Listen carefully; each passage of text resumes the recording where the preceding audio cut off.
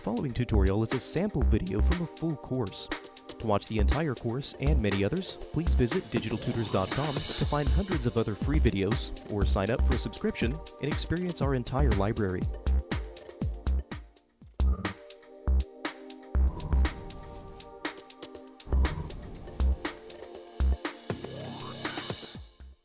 Alright, in this first lesson we're going to take a look at just some of the basics of moving and navigating around inside of the Maya interface. Alright, so for this I'm just going to be working with a very simple scene. Now you don't have to necessarily worry about opening this up in order to follow along. Really, I just wanted to take a few moments to kind of get you familiar with the process of moving around inside of the Maya interface. So let's start with camera movements. Now, the process of moving cameras in Maya involves pressing and holding the Alt key on our keyboard. Now, with pressing and holding the Alt key, we can now start to use our different combinations of mouse movements to move our camera appropriately. So for example, if we press and hold the Alt key on our keyboard, and with that pressed down, if we left click and drag with our mouse, we can now orbit our camera around our 3D geometry. Alright, now if we want to move our camera from side to side without necessarily orbiting it, what we can do is press and hold the Alt key on our keyboard, and now middle click and drag with our mouse. You can see that we'll now start to move our camera from side to side, which is a little bit different from actually orbiting the camera around. Now finally, if we want to move our camera in a little bit closer so we can get a little bit closer in on our geometry, if we press and hold the Alt key on our keyboard once again, and now Alt right click and drag with our mouse, we can now start to move our camera in and get a little bit closer.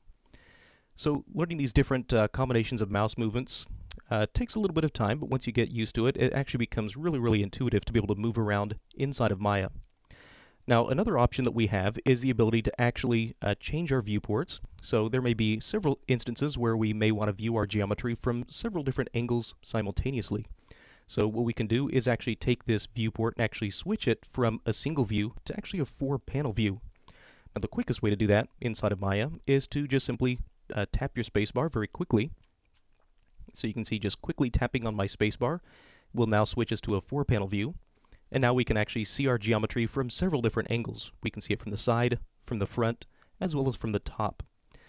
Now what we can do is take any of these different viewports and actually maximize these to a full screen view as well. Now it's very simply just a process of moving your mouse into the proper viewport.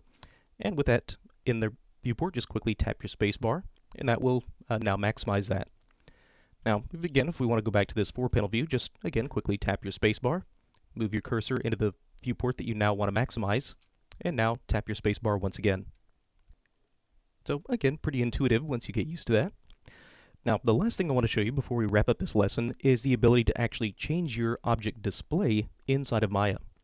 So you can see right now we have our pieces of geometry in the scene, and right now we're really just seeing what is called the wireframe of these objects.